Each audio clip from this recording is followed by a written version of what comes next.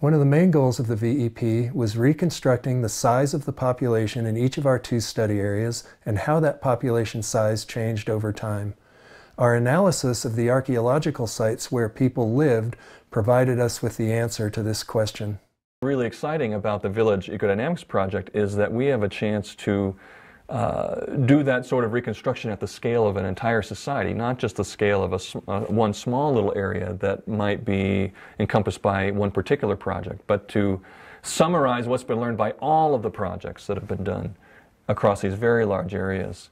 And so for the first time now, we're able to develop representations of what the settlement pattern of an entire society looked like over the entire history of its existence.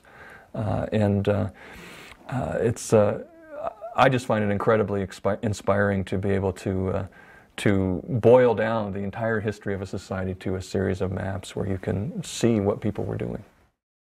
Our population reconstruction of the northern study area shows that it was settled intensively for the first time between AD 600 and 725, when about 2,700 people moved into the study area. Population grew until about 880, when about 10,000 people lived in the study area. But then it declined for about a century, and only about 3,700 people lived in the study area during the AD 900s. Beginning about AD 1000, population started to grow again, and it peaked in the mid-1200s, right before everybody leaves the area, and that population peak was about 20,000 people. Our reconstruction of population size in the southern study area paints a very different picture than the north. Population remained very low in the southern area until about AD 1100. Only about 2,000 people lived in the study area at that time.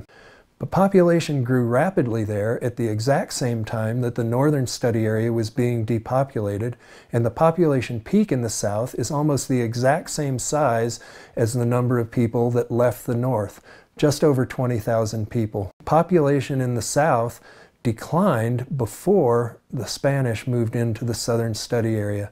There were about 17,000 people living in the southern study area when the Spanish arrived, but then it declined dramatically, so that by 1780 there were only about 5,000 Pueblo people living in the southern study area.